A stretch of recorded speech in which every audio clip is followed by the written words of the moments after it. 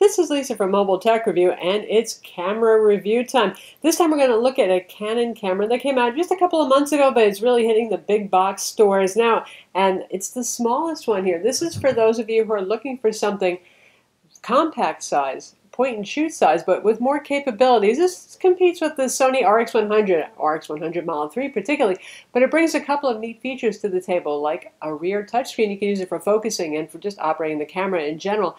And it has a longer zoom lens, just as fast as the latest Sony camera, but longer zoom. We're going to look at it now.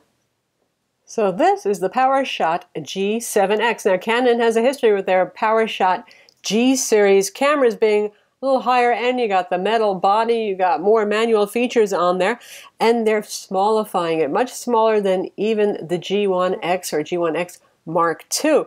More modern sensor as well. What does it use for a sensor inside? That's what's really interesting and exciting here. It uses the same 20 megapixel 1-inch Sony sensor as the RX100 Mark II and Mark III. So you've got a backside illuminated sensor, and one of the best on the market if you're looking at 1-inch sensors. Pretty neat. And look at the size difference here. We have the very capable and enthusiast-oriented Panasonic Lumix LX100, which is a pretty darn compact camera, and it looks kind of, well, big next to our friend right here now, right? And here's one of the most compact full-frame digital SLRs. It's a Canon EOS 6D, to give you an idea. And we'll show you what it looks like next to the Sony a6000, because a lot of you are thinking about maybe an interchangeable lens camera as well. And you can see the big difference isn't so much, well, the body on the a6000 and the photo we're going to splice in, but the lenses. Once you start putting especially faster lenses on it that approximate the very fast lens on the Canon, you're talking about another big thing to carry around. So for those of you who want to travel small, this is for you.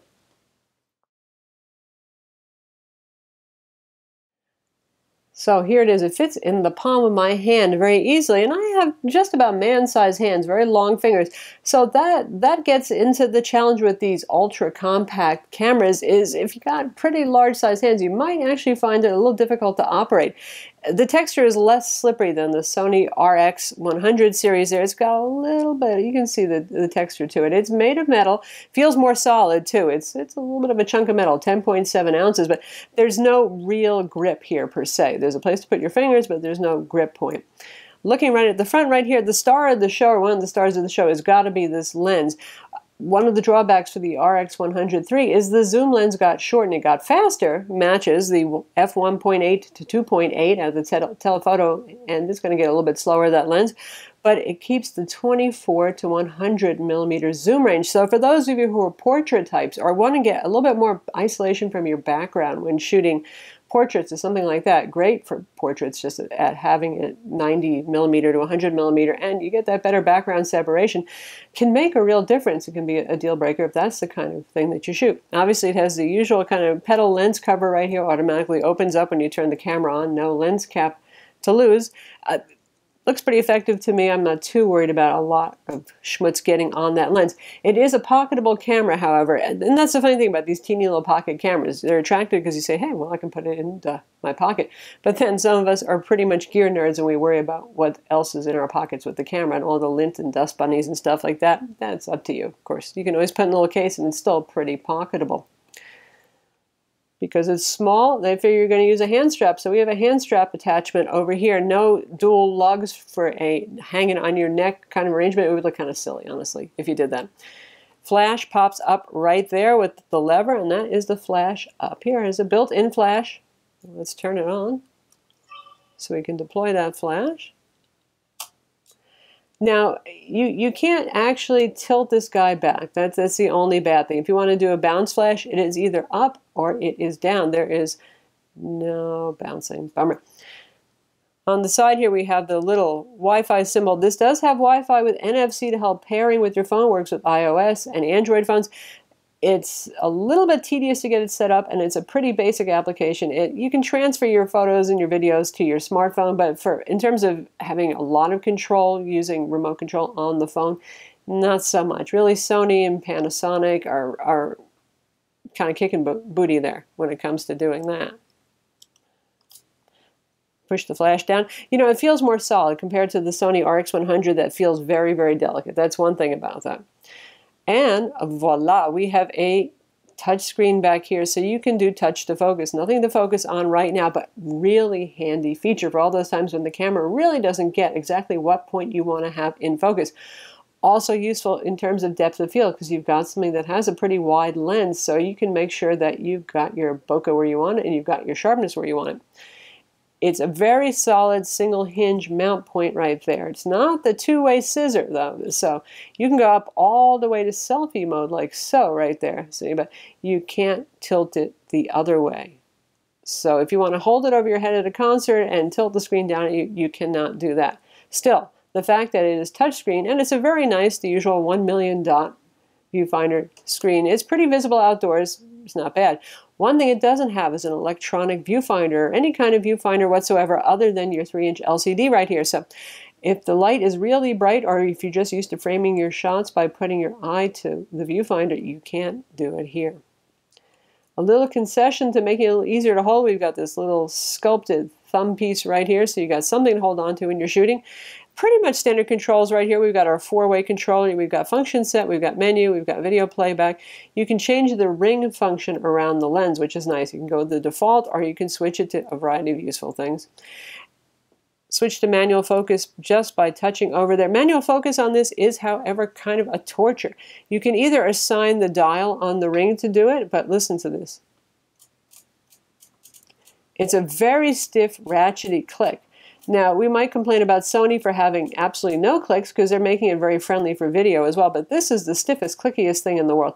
It's not bad when you're doing stepped zoom, and it can make some sense there. And when you're doing your aperture, boy, you really know that you're switching to a different aperture, but it's not much fun. So you can also use the up-down buttons here if you want to do manual focus. Neither way am I too thrilled. So it's a good thing it has 31-point autofocus, uses contrast detection. I find it pretty quick. Now, some people have said, well, it's kind of slow. I have not had any problem with that. I have not had the yellow box of doom that says it can't focus unless I'm trying to focus a macro shot too close.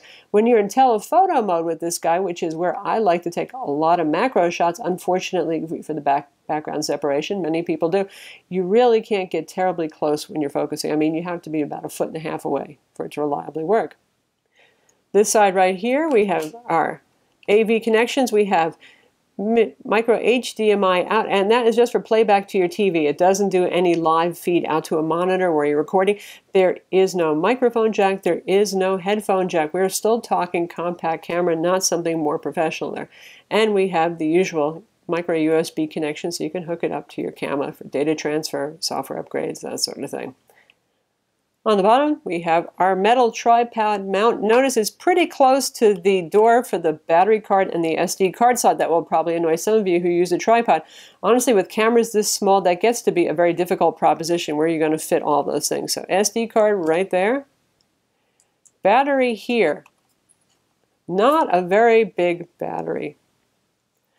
You can, of course, buy spares, and happily it comes with a charger in the box. You don't just get a USB cable to USB charge it, which generally speaking is a lot slower than using this charger here.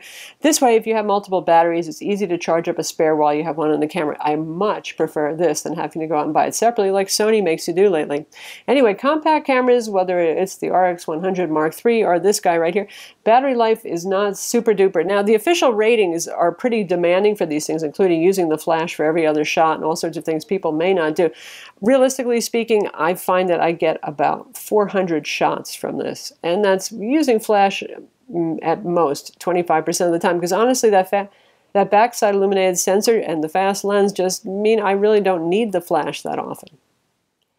Up top, you'll see a nice selection of controls. There's our on-off button, this is our take a shot button, and this is the zoom function right here. Again, you can assign the ring on the lens to handle zoom if that feels more natural to you. I know I'm more used to that as a camera traditionalist. And you've got your usual PASM modes up here. You've got Canon's auto mode. You can shoot in JPEG and you can shoot in RAW. Here's the one got you though. If you like Canon's auto mode, it only shoots in JPEG in auto mode. So you got to put in program mode if you want to shoot RAW plus JPEG or just RAW. That kind of irks me a little bit.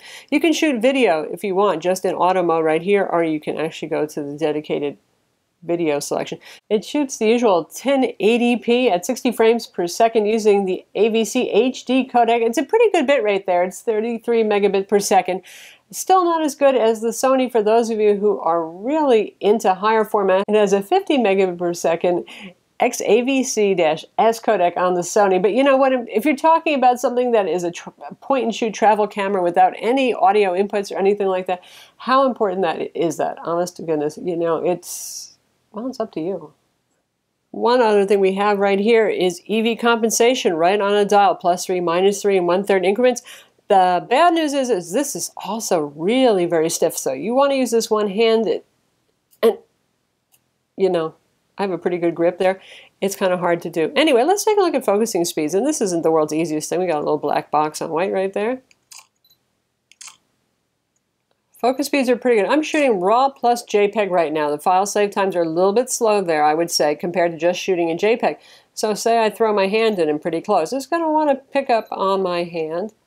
Hello, hand. So that can be kind of tricky. So that's when you want to use something like tap to focus.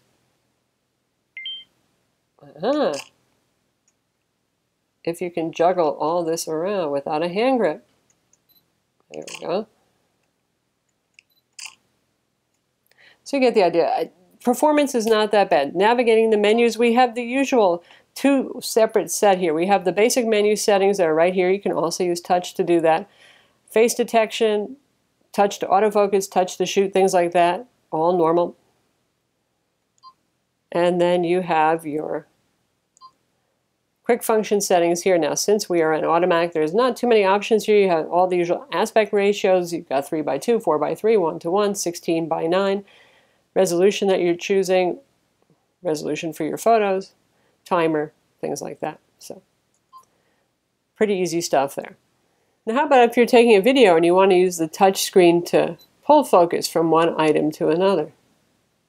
So now I've focused on that, and what if I want to pull focus over to here? And there you go. So this is a dream for shooting video. I have to say, it's much easier than using little dial buttons or anything else.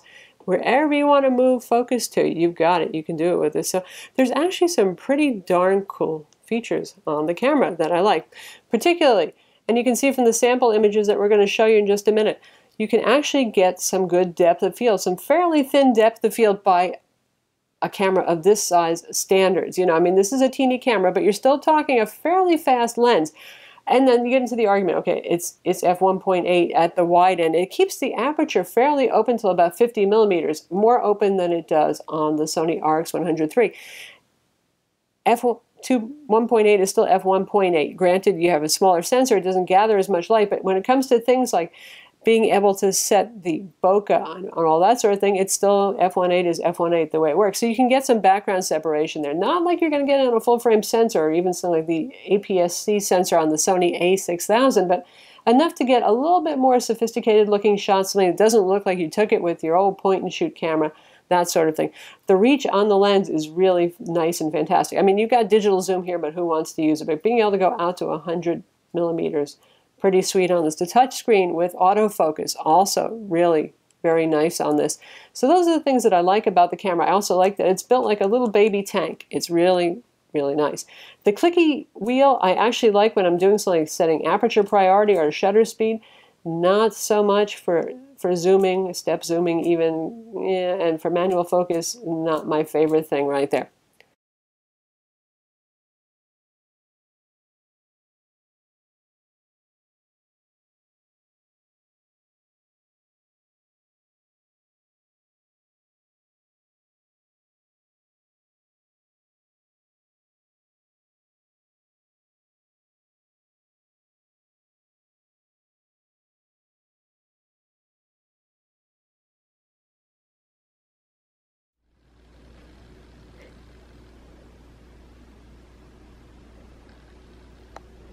Hey, buddy.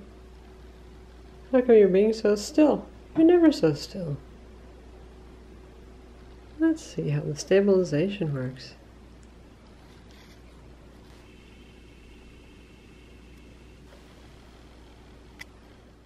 So I have to say it has some things going for it. compared to the RX100 III. Now, the RX100 II, you've got the same zoom length there, but you've got much slower at the telephoto and really hard to get any depth of field effects, thin depth of field on the RX100 II. I know I've shot with it, I've used it, I like it, but that is what it is. Things you don't get here that may be important to you, though: no electronic viewfinder, and obviously no hot shoe, which the RX100 II had, not the RX100 III. And we'll be looking at that Panasonic Lumix LX100 too, which adds a whole lot of those features, but it makes the camera a little bit bigger. So who is this for? Those of you who really want a camera that can function in manual mode if you need, but have the feel of a point and shoot and the portability of that. If you're looking for more photographer's features, you're an advanced photographer, probably something like the Lumix LX100 is going to be for you, or the Fuji X100, for example. But for the point and shoot crowd, now you know what the difference is between this and the Sony RX100 Mark III, and some of the really good features it offers. So that's the Canon PowerShot G7X. It's available now, and again, if you're looking for something really small in that RX100 Mark I, II, or III category, or as small as some of the other point and shoots on the market, but you want manual capabilities, you want 1080p video recording, you want a really fast lens that actually gets you some bokeh, you know, it's actually really worth a look. I'm Lisa from Mobile Tech Review. Be sure to visit mobiletechreview.com for our full written review and subscribe to our YouTube channel.